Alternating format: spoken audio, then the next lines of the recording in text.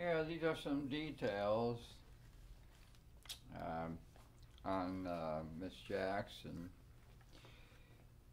That right there, there's a 6-in-line Fender locking tuners.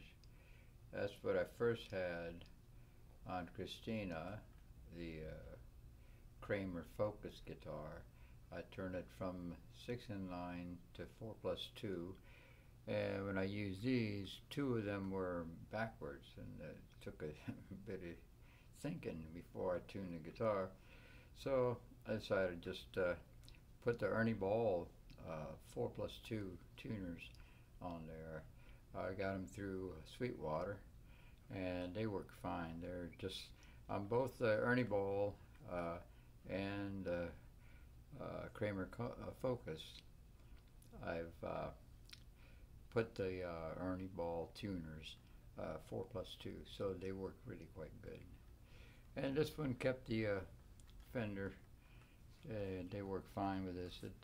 I want the slide guitar not to go out of tune whenever I slam on it, kind of like.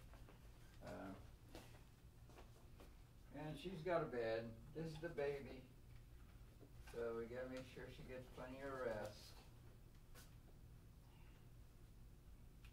And the other project was I couldn't intonate baby cakes. They put like a collar, an extension on this, and then this one, the spring was too long, and it would not go back far enough for the low E. And on the A, it was a little different.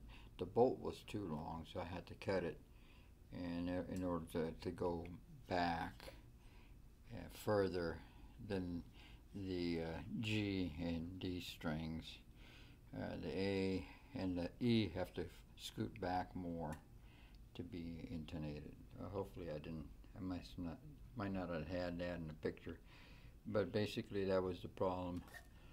She's got good tuners, so I don't have to worry about that. And baby cakes.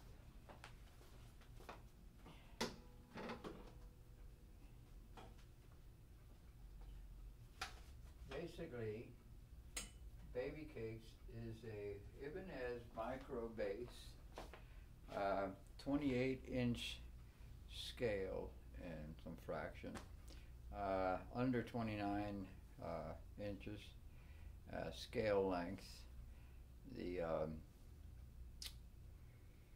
I had to use thicker type of strings. It's called Not Even Slinky. I've showed those before on Miss Jackson with the 6 inline Fender tuners, locking tuners. As far as baby cake's concerned, I'm going to do some even more intonation things on it to be more precise. This time I did this staggered, kind of look where the E string is longer than the A and definitely longer than the D and the G. And that's basically what I did there in that project. That's some details at the custom shop. God bless.